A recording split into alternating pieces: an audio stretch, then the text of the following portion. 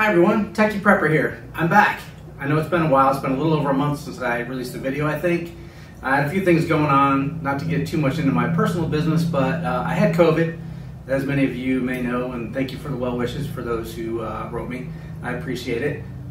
It took about 10 days, a lot of rest, a lot of vitamins, and a lot of Oreo Delta stuffs, man. I powered through it. Thank you, Nabisco. And then I've been helping my mother lately. My father passed away a little over a year ago. She decided to downsize her residence, so I've been helping her clean out things and get settled into her new place. And then I did some upgrades here at my house. So I've had a few things going on, but I'm back. So what did I miss? I can tell you, I didn't miss much. I didn't miss higher gas costs. I didn't miss our power grid being overloaded, brownouts, blackouts. I didn't miss inflationary food prices. I didn't miss flooding that's going on now. I didn't miss storms in the Midwest. They missed me, but I didn't miss them. So I know I owe y'all 2 other videos. I owe you a shortwave radio tutorial video, and I owe you a water harvesting video that I mentioned in the past. But I make these videos to help people, so I think this is a more timely subject. So with inflationary food prices, one of the best ways to fight that and to get ahead of it is to buy food when it's on sale and freeze it for use later. So if you already have a freezer, great. If not, you can buy a 5 cubic foot chest freezer for say $150 to $175. You can find them around. Invest in one of those, buy food on sale, freeze it, and that'll help you long term keep the costs down. Now, throw all these other things into the mix, all these other situations, brownouts, storms, etc., where you may lose power. You don't want to lose the money you have invested in the food inside that freezer. So there's several ways that you can prepare for that. The first one would be a generator. If you have a generator, great. Use that while you can, but if it's long-term, several days, chances are you'll probably run out of gas. And everybody else will be fighting for gas because everybody in your immediate area is going to be under the same emergency conditions you are, so there's going to be a fight for those resources. Another way is to build a solar system that will run your freezer 24/7, where you don't have to worry about the grid.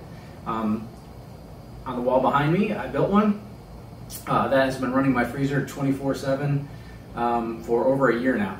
But if you don't have the time, energy, or will to actually build that, understandable, but there is a third way, and that is by using a portable solar power pack. That's our solar generator. They're called a couple different things these days. You have it charged up, ready to go. When an emergency hits, you plug it into there, and that will run your freezer. What we're going to do today is we're going to use a 500 watt Life PO4 power station. It's fully charged up. It's ready to go. We're going to plug in a 5 cubic foot chest freezer, and we're going to run it until it drops. Okay, now let's see where we're at. It's been about an hour. Let's see exactly.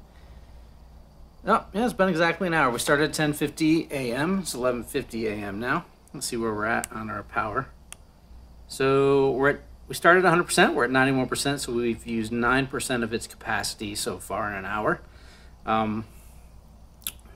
And we've used 0.04 kilowatts, so that's 40 watts so far. So it's a little higher than I expected. When I first got this, I think I tested it with my kilowatt, and this particular freezer was running about 35, I believe. It was averaging 35 watts per hour. Not so bad. So let's give it another hour and see where we're at. See if it continues the trend of using 9 to 10% per hour. Okay, so the compressor just kicked on. I was waiting to show you exactly how much it pulls. So let's see. You see, it's 12:11. It's about 20 minutes since we last looked at it, and I've been waiting here, and you can see it's pulling. The compressor kicked on, and it pulled about 400 to 500. It was fluctuating. It was so quick. It's that inrush of current when the compressor first kicks on. So it hit that spike of 400 or 500, and now it's settled down to between 60 and 70. watts.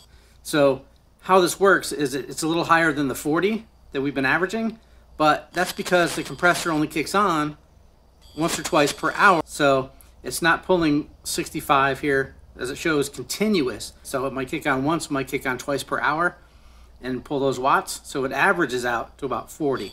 But we're gonna let it run again and we're gonna see where we end up the next hour to see if it pulls it down about another 10%. See if we're going linear with our power draw here. So here we are in hour 2. As you can see, it's 12:51 right now. And we are 81% capacity. It's actually on right now. The freezer's on, drawing 55 watts approximately. You can see we have about 7 hours until empty. And our capacity is 81%. So we've used 19% so far. So we're probably going to end up averaging about 10% per hour, which at this rate would give us approximately 10 hours. So we're going to keep on going. You can see the kilowatt hours used is 0.08, so that's 80. So that's right on target according to the math. So we'll come and check back in just a little bit. I'm going to go a little real world on you here, because if this were the case and the power was out, we'd want to eat, right? So I'm going to show you that we can accomplish both tasks at the same time. So, if you go by my username, it's the Techie Prepper, right? So I do have a little bit of food stashed away, and I rotate through that. So what I have is a little 120 watt Bella crock pot, and I've got some Wolf chili in there. Lord help us all. So we're gonna actually try to get this fired up here. Now you can see I have them both plugged in, and we're gonna fire this thing up. Put it on low and it draws 72 watts. We're gonna put it on high. And we're pulling 125. So don't worry, at the end of this, I have the calculations on my kilowatt, so I'll be able to differentiate between the usage of the two, and I will do the simple math so that we'll know if you want to just run the freezer, you'll know how much you'll be able to run it. If you wanted to do both, we'll see where we end up. Now, I will speak more to having a plan, long-term plan to run this later in the video at the end, but what I would do if this were a real world power outage right now is I would disconnect the freezer from the pack after it runs this time. I would actually let it run this time, and then I would disconnect it. It'd probably be about 50% at that point. What I would do is I would take it outside. It's a nice day out.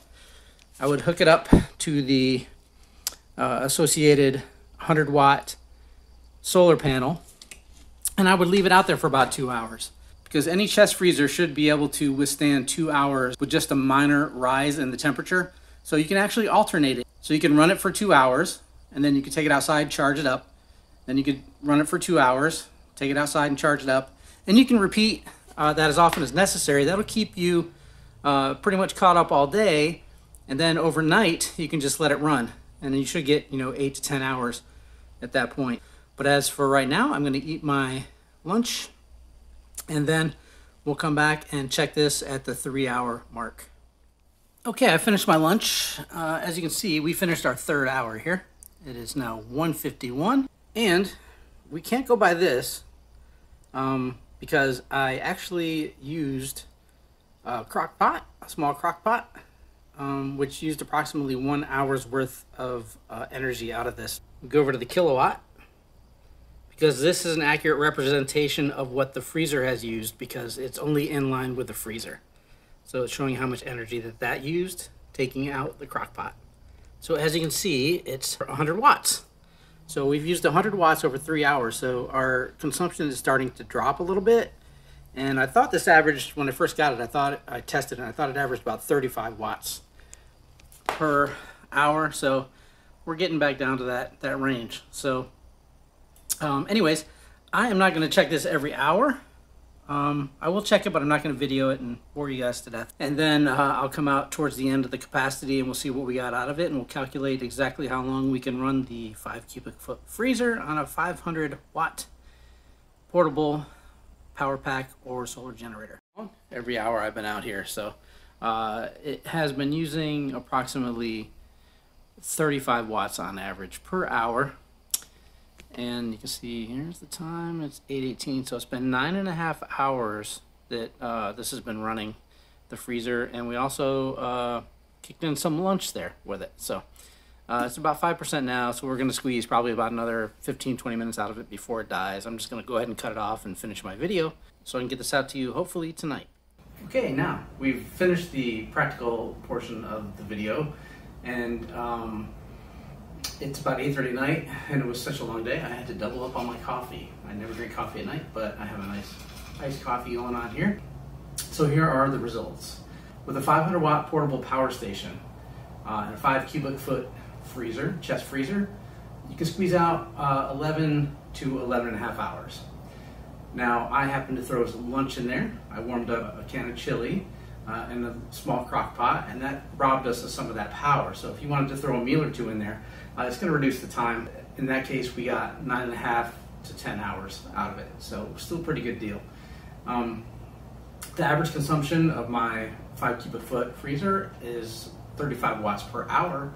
Your mileage may vary based on the size, make, and model of the freezer. So if you decide to go this route, then please test your equipment as always to see what you can get out of it and how it's going to work for you. Once you test your equipment and you find out what it's going to actually be capable of doing for you, you need to come up with a plan. So if you expect brownouts in your area, blackouts, or just you experience short-term power outages for a couple hours. I know when I lived in upstate New York, that happened all the time, right? Power would go out for 2-3 hours, once or twice a month. So you can have this charged up, ready to go. You can plug it into an outlet in your house. So when you do experience those brownouts or the short blackouts, you just plug it in, just let it rip. Just let it eat and let it do its thing, and then go back afterwards, take it off, put it back on grid power, and then recharge your portable power pack. If you have a long-term emergency outage, you want to come up with a plan to alternate. So like I said earlier, a chest freezer can go for a couple hours and maintain the temperature pretty well. It's going to rise up slowly, depending on how full it is and what you have in there and that type of thing. But like I said, any reputable freezer should be able to go 2 hours with a minimal rise in temperature. And during that time, you can alternate. You can charge it up, run it, charge it up and run it. And as long as your goods stay frozen, you're good, right? So it's an emergency after all. As long as you keep it frozen, that's the important thing. So now some of these units do have pass-through charging. This particular one doesn't allow you to charge it up via solar or any other means and actually use the AC outlets. So you would have to go out and you'd have to charge it up, bring it, physically take it back and forth. Some do have pass-through charging, and that's important because you can actually have your power station inside the house, run a cable out to a solar panel outside, and while it's charging, it will also be able to power the freezer utilizing the AC outlets. That's called pass-through charging. Some of the older models, or the less expensive models, don't have that feature.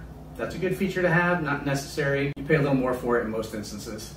So that's another option to consider. And I will put a list of recommended equipment below. I don't have a problem personally using it for a while, taking it out, using it, taking it out. You know, what else do you have to do in an emergency anyways? You know, you're gonna be just trying to keep things going around the house. So now you also can get bigger capacity units that'll run for longer. This just happens to be what I had on hand to test with.